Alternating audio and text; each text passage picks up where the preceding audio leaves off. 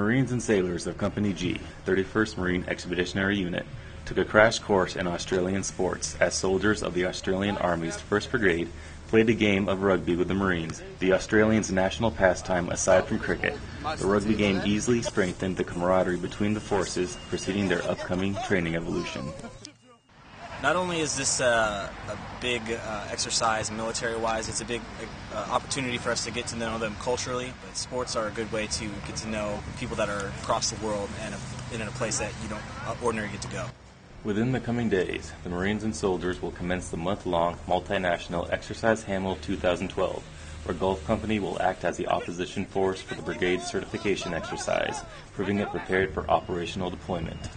Corporal Jonathan Wright, Camp Rocky, Australia.